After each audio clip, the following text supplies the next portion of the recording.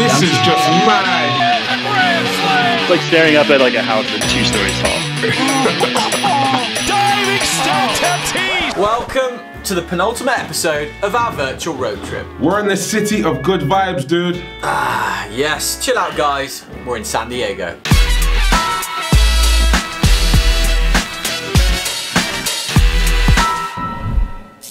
It's good vibes only this week. We are in San Diego, America's finest city. And I am feeling the holiday vibes right now. The sun, the sea, the beach. Oh! This is what I'm talking about. Oh. Fair play, Jemel, fair play. You are a better actor than me, my friend. Let's get started. Standing on the stage, got the whole place rocking. It's popping, no stopping. Standing on the stage, got the whole place watching. Vacation, hotel hopping. I'm a big deal, I'm a big deal.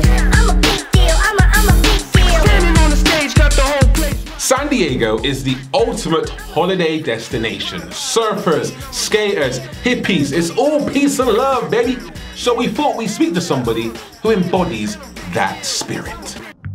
Chris, hello and welcome to our virtual road trip, San Diego time. How are you and what's the weather like over there? I'm doing fantastic. The weather is sunshine and warm water, so no complaints over here.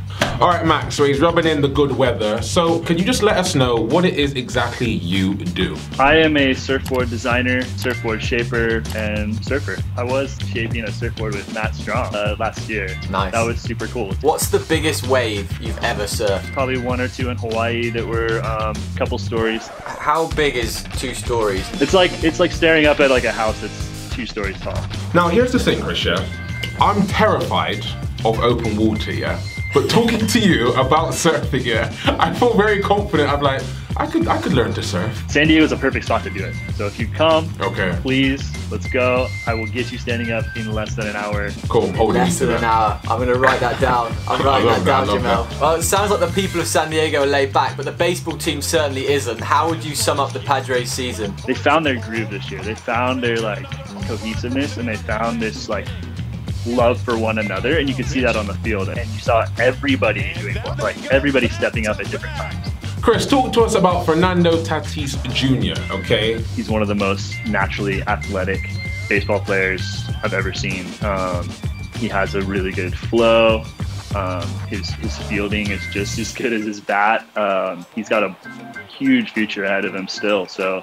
Yeah, he let off an almighty bat flip against the Cardinals in the wildcard round, one of the greatest highlights of the season. Do you think, Chris, he could flip a surfboard with equal ability? Because I want to see that. Yeah, easy. Yeah, he's the guy. Chris, it's been an absolute pleasure. Thank you for joining us, yeah? I would really appreciate some surfing lessons, so I'm just going to hold out for that. All right, and we will see you on the beach very, very, very soon. Thank you. Please. Thanks, Chris. What a dude. Yes, what a dude, and we're keeping up those good vibes. So we thought we'd recruit a celebrity fan with a seriously positive attitude. Yes, gymnast, Olympic medalist, and massive YouTuber. This guy is perfect for San Diego. It's Nile Wilson! Nile, welcome to our virtual road trip. Thank you for joining us. How are you doing? I'm fantastic, Jemel, fantastic. So now, what are your first assumptions when it comes to San Diego? Do you feel like you'd fit in to the laid-back lifestyle? Yes, my life is very unorganised, but also I'm chilled. I'm very chilled, like whatever. What's the most structured thing in your life then? Like, because everything's so laid back, is there anything that is just a slight routine? The time I have to go to the gym, and that's about it. I feel more at peace and more organised in chaos. The formula's not broken. Well, as you can hear, our Nile has a bit of an accent, so here's a hypothetical one, mate. Would you rather live in San Diego or Leeds? Sunny Leeds, mate, every day. Sunny Leeds. Does it get warm up there, or is it just sunny? Right in the summer, but I suppose, yeah, I'm missing that hot weather. We'll see when I go to San Diego, I may just stay there and never come home. Well, we knew you'd be right for San Diego because some of the things you do on your socials require a ridiculous level of chilledness. Let's talk through a few of them. So now, your dad played a starring role in this one. Yeah. That's unreal. It's unreal. It's so good. I felt at the time my life was in my dad's hands. But anyway, I went for it, and with that video that you see was first try, so that's why we reacted the way that we did. This really freaked me out when I saw it yesterday. Do you have normal shoulders, Nile? Yeah, this one's wild. This one's wild. I'd say the answer is I've not got normal shoulders. So when we're kids, we basically push through those movements, and it hurts every time, to try and like have more mobile shoulders to be able to put ourselves in these positions. It's like a twisted bread. It's so weird. Twisted bread. It's our man. Love what it's Eddie our was man wearing Eddie right Hall. Look at the package. Dropped like groceries. It was absolutely nothing to him, just like a handbag. But he rocked up, just went into the toilet on the sly, and then came out in that lovely. If we move on casually to the next photo, you know, we've got Eddie Hall in a very, I'd say, very tasteful position. World's strongest man to world's sexiest man. Maybe, I don't know. Just need a little OnlyFans in the corner there, you know. So now, one of the star players at the moment in baseball is Fernando Tatis Jr. But don't take our word for it. Let's take a look at it for ourselves.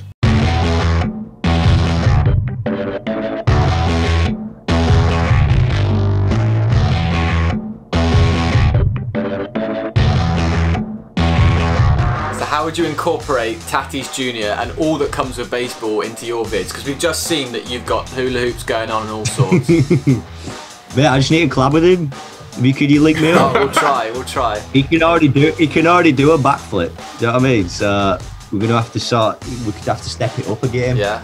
Now, we've seen what you can do when it comes to your gymnastics, but you might be surprised that some baseball players have some gymnastic skills of their own. Yeah, so we put together some clips, the most outrageously flexible players we've ever seen in baseball, and we want you to rate them out of 10. How does that sound? Let's go. Let's play graceful baseball.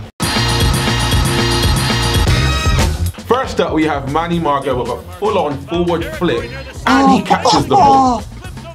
That's so dangerous. He could have like scorpioned on the other side. He's okay though. He's okay. He got the out as well. That's like a 9 out. That's a 9. Nice. Put your body on the line for a 9. Here's Jackie Bradley Jr. more or less flying to catch it at the back wall. Oh my god. Yes, I knew That that is one. Look at that. He's not even looking at the wall when it's like he's got like eyes in the back. He just knows, yeah. 10 out of 10. This is your mate Fernando Tatis Jr. Nile with this jumping, spinning catch followed by a roll. Parkour.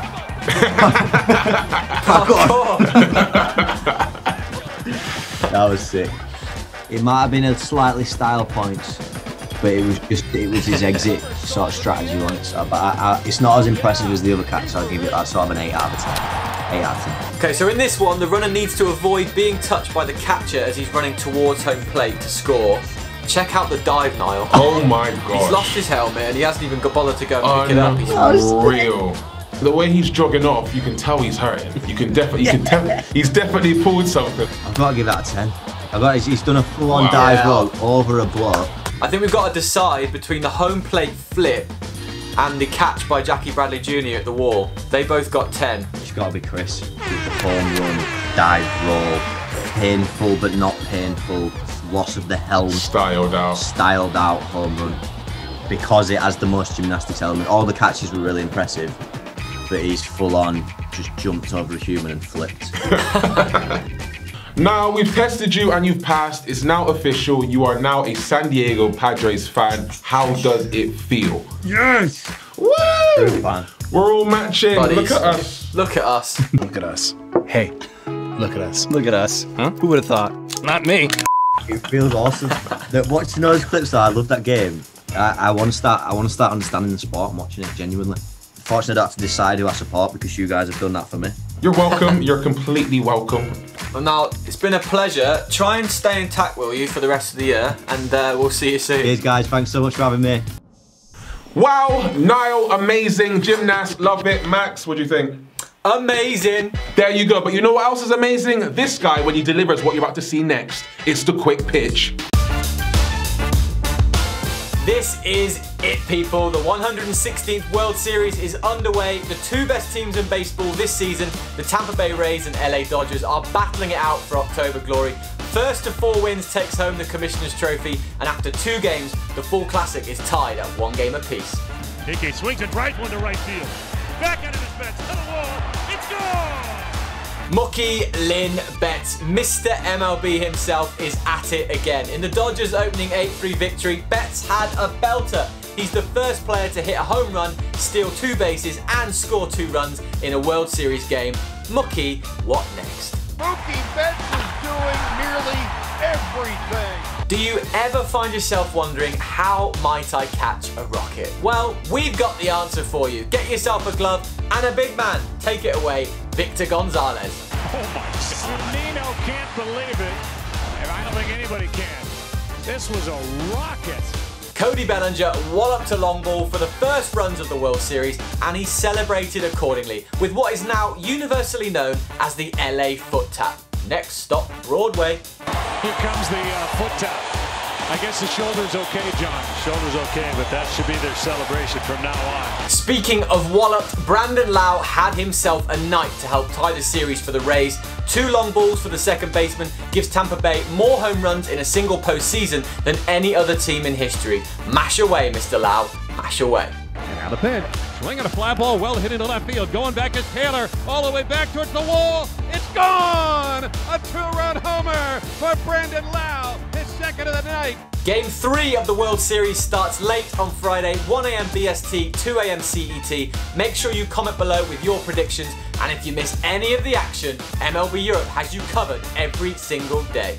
And the Rays have evened up the 2020 World Series. Postseason has me so pumped! Me too, Jemel, me too. I'll give you some more good news, mate. More good news. Our MLB 60 Home Run Derby Challenge is coming up right now.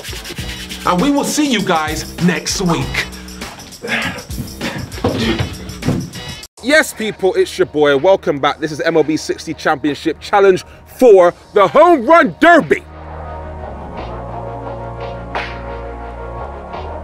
This challenge and many others are available on the MLB 60 app, so make sure you check it out. Yes, and don't forget, today's winner gets 1 run added to their score for next week's big 5-on-5 face-off. On Team Max, the one that always wins, we've got Corey and Bullet from Track Mafia, and Batflips and Nerds with Jemel, we've got Rob and Russell. In the Home Run Derby, each player will have 1 minute to hit as many balls as they can over the boundary line without bouncing. Are we ready to hit some home runs?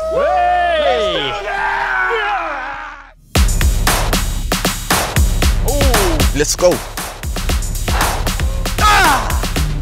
Your time starts in 3, 2, 1, go! Oh yeah, man. Oh!